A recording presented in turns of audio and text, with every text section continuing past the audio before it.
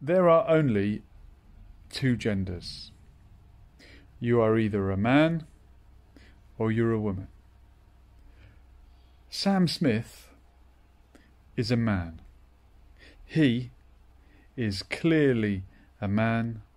He has a beard.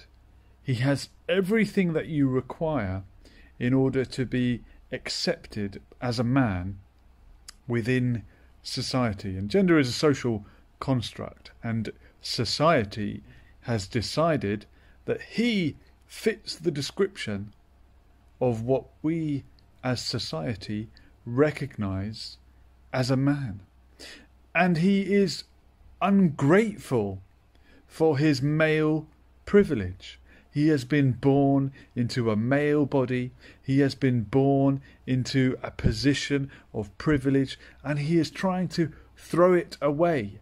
How ungrateful is Sam Smith? And then you look at another guy, another man, someone like Elliot Page, for example. Great guy, tries really hard, doing everything he can to be accepted as a man, to express himself as he really is, going through hell, having to have operations and hormone replacement.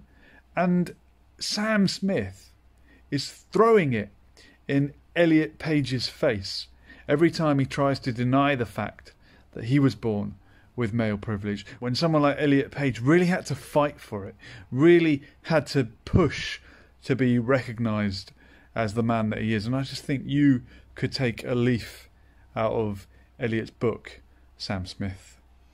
That's a real man.